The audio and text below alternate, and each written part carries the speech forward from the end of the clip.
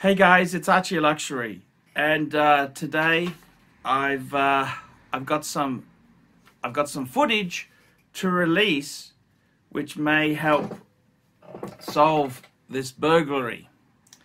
Probably the best thing I can do is read you the police statement, and I'll put links down in the description about this matter. Break and enter investigation, Mount Ommaney. Police have released CCTV of two men who may be able to assist in investigations into a break and enter at Mount Ommaney in October.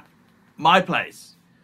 Initial investigations indicate a Dandenong Road residence was broken into while the occupants were away, where a power tool was used to access a safe, and a large quantity of jewellery and other items were stolen, including a key. At approximately 1 a.m. on Saturday, October 29th, two men attended a residence at Boundary Road at Oxley and used the key to attempt to gain entry. Namely, these guys were using a key that was in my safe.